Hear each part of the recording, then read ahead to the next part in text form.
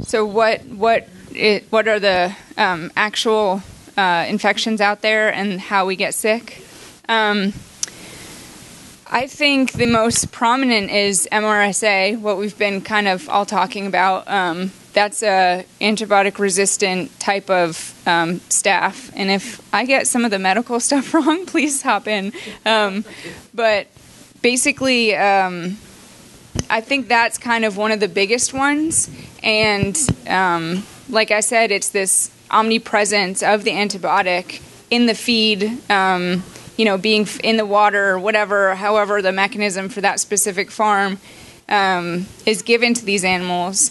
The animal develops an infection. Sometimes the farmer might notice that there is one sick, so they blanket feed the entire herd more antibiotics, which is a common practice. And then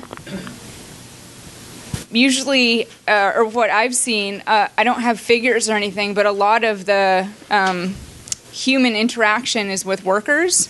2 years ago in a Batesville, I think it was a Pilgrim's Pride poultry facility in Batesville here in Arkansas, 32 workers came down with MRSA and eventually brought it back to their families. I don't think there were any actual fatalities, but the workers' children got sick. A couple of the elderly parents that they were living with got sick, and this is actually from the skin of the animal. I saw a really disturbing report that had these researchers, finding the most ridiculous ways that staph could kind of find its way into our life from industrial animal farms.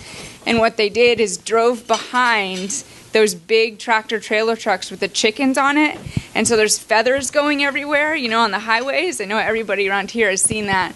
Well, they had their windows open, and when they got off the highway, they tested a Coke can that was sitting in the front seat of their car, and it actually had traces of staph.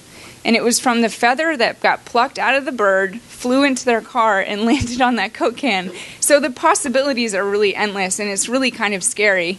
But, you think of the train of this product, the maintaining by the farmers, and then the slaughterhouse, and then the meat packing, and then the transportation, and then you pick up your chicken or thigh bone and you wash it and you try to cook it well. But if you don't, wash your hands, if you don't throw away that container immediately, if you don't take the proper precautions, it's going to end up, on your hands, on your kitchen, on your utensils. So I hope that answered your question.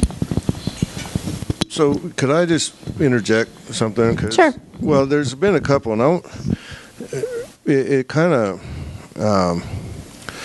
it bothers me a little bit, I guess, because it's easy to point fingers. And, well, it is. It really is. Now, all of these things that we're talking about are problems. But I know, at least I personally don't want to cross the line to suggest that it's all a matter of irresponsibility. Certainly, there are issues there that we need to talk. One of them that no one has brought up that I think needs to be brought up and maybe discussed a little bit is the responsibility on behalf of the patient. When you get an antibiotic, you have to take it the way it was prescribed. So, there's a lot of responsibility to go around. But don't forget that, and this is another thing that I point out to medical students, and unfortunately I've been alive long enough, well, thankfully I guess I don't remember it personally, but it did happen in my lifetime when the Surgeon General of the United States went before Congress and said, literally, and I'm quoting, "We can close the book on infectious disease." This person obviously did not understand bacterial genetics. But it's now that we're seeing this. It's now that we're really fully understanding the impact of what we're talking about. That's why forums like this are important, because not everybody's aware of it. Not everybody knows it. I don't think these farmers have any ill intent. I know Claire doesn't either. They're just trying to make a living. And they would probably be as surprised as anyone to find out that there was MRSA on that Coke can. But that's, again, why we're having these discussions. That's why it's important to recognize where the problems are and what all of us, what role all of us play in trying to control those. So that's, I know somebody said don't get on a soapbox. Do I have to go outside now?